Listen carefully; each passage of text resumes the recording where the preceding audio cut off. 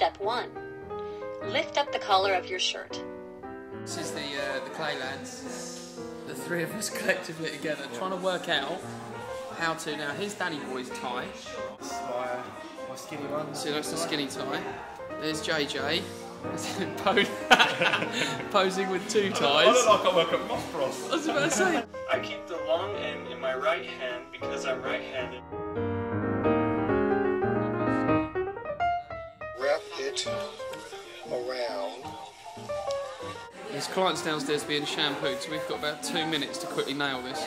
Through the hole between your neck and the tie. This is the Clay way of doing ties. Step 5.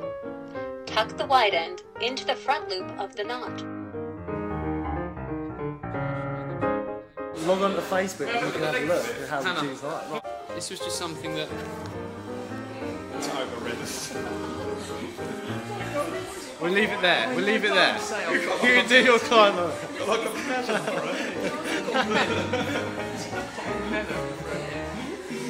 This is team bonding at its finest. Yeah. There you go.